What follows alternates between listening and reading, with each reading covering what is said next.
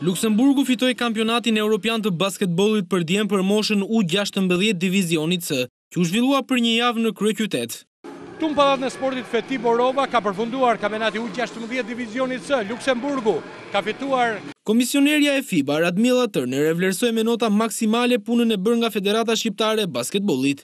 Fantastic atmosphere, fantastic championship, great organization. Atmosferë fantastike, një organizim i shkëlqyer nga Federata Shqiptare e Basketbollit. Shpresojmë të rikthehemi sërish këtu. Do ta mbështesim FSHB-në të ndërmarrë iniciativa të tjera për të organizuar kompeticione të këtij niveli.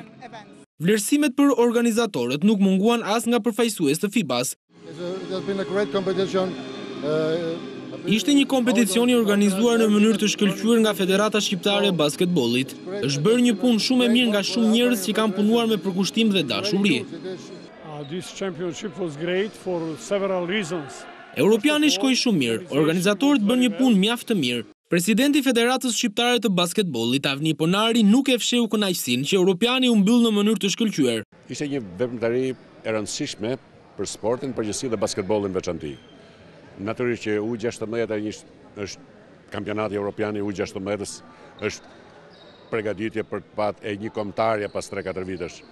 Federata Shqiptare i dha mbështetjen e duhur, i dha gjithë fuqinë dhe domosdoshmërinë që ky kampionat bëhej cilësisht dhe të hapnim rrugën e organizimit të aktiviteteve të tilla në Shqipëri.